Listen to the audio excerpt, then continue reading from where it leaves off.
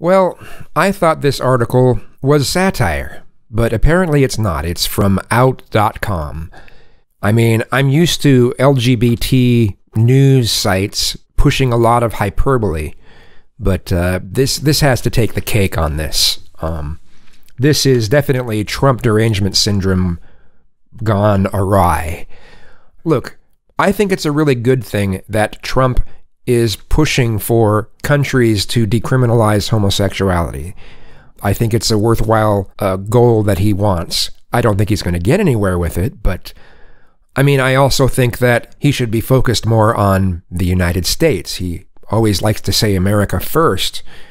And if it's America first and helping LGBT in America first, he would be actually doing things to help the LGBT in America.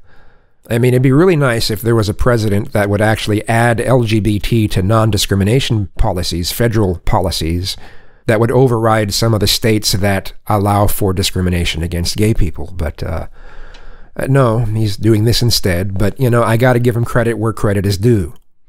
But so this article goes into the things, Trump hasn't had a very good record in these areas, and he could be doing much better, right? But